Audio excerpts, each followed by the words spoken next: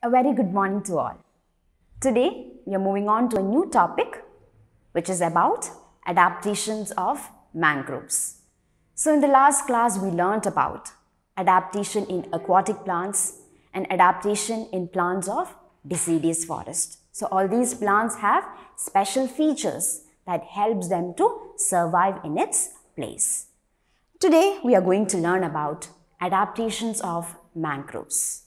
So, mangroves are aquatic plants. So, you all know what are aquatic plants. Plants that grow in water, we call it as aquatic plants. And these mangroves are group of trees and shrub. And where do they grow? They grow in salty water and where the soil is clay. So, mangroves are group of trees and shrub that grows in salty water and where the soil is clay.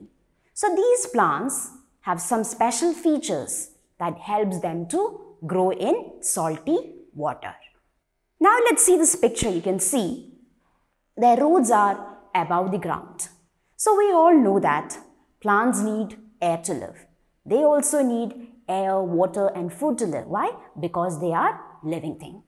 And the amount of oxygen which is present in the clayey soil, which is below the water, is very less. Or we can say it is very limited. The amount of oxygen which is present in the clayey soil, which is very limited. So that their roots grow above the ground.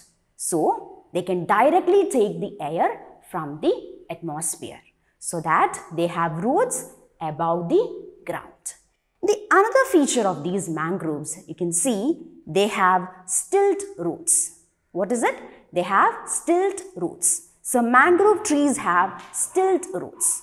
If you see this picture, you can see stilt roots means their roots diverged from stems and branches. So what is this diverge? Diverge means separated. Their roots get separated from stems and branches so that it gives physical support to the plant. It gives extra support to the tree by holding them tightly to the soil.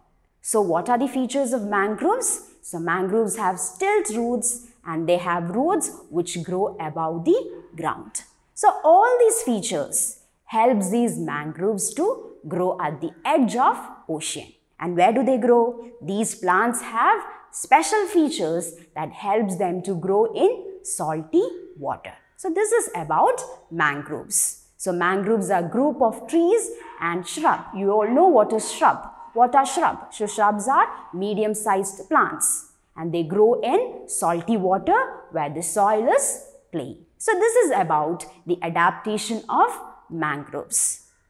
In page number 42, you can see a box there. Why should we protect mangroves?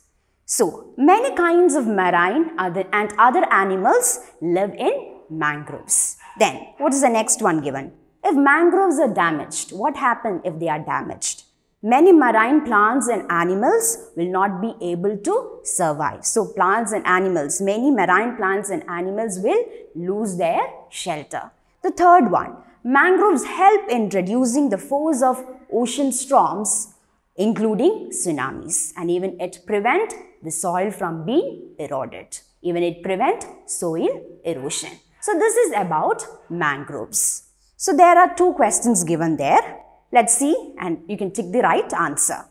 Aquatic plants are adapted to grow in less sunlight, water, air. So what is the answer? Aquatic plants are plants that grow in water and they are adapted to live in less sunlight and less air. What about the second one? Mangroves grow in. So where do they grow? Sandy soil, clayey soil, rocky soil. So where do they grow? They grow in sandy soil. So now let's move on to the exercise in page number 43. The first one is tick the correct options. I'll read out the questions. You can tick the right answers. Then we'll discuss the answers.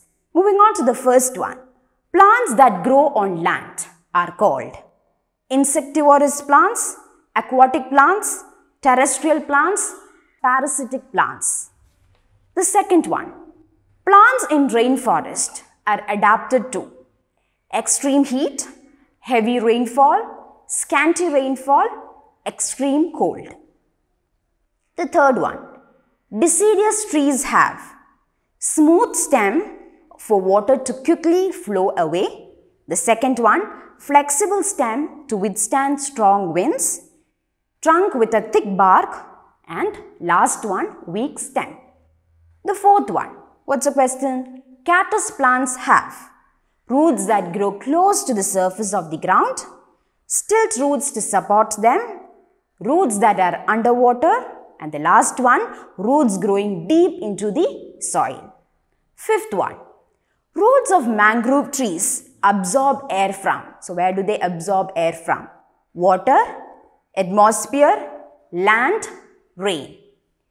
The sixth one, aquatic plants are adapted to conditions of scanty water, plentiful rain, drought, and plentiful water.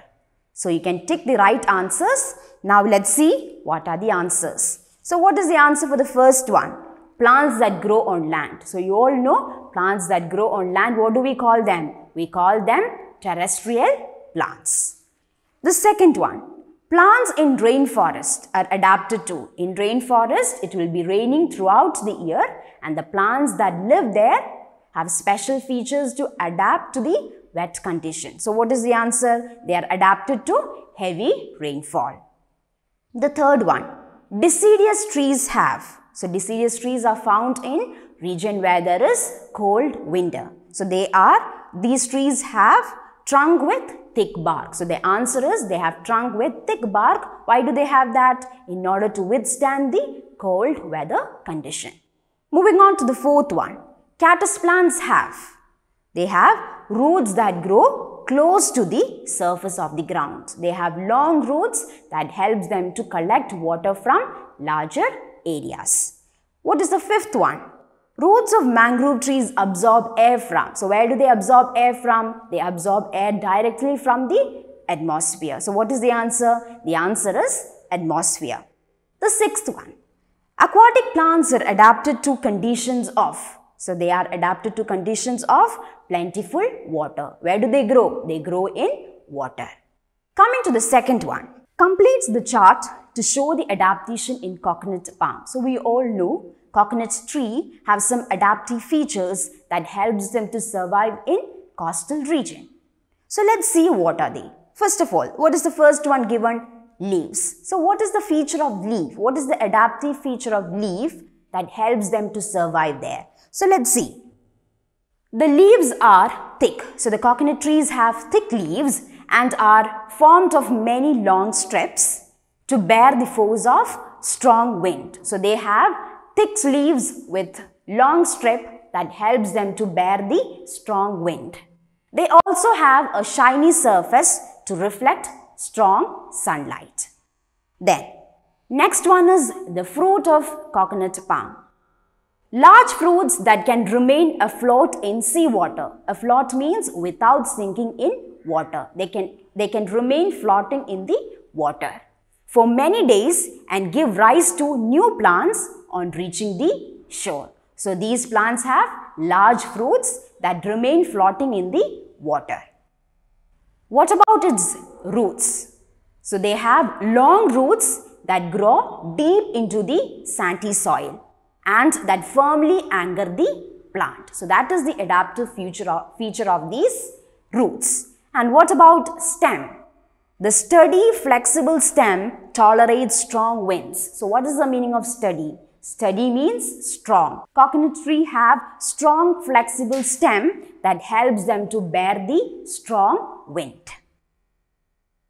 So these are the features. These are the adaptive feature of the coconut tree.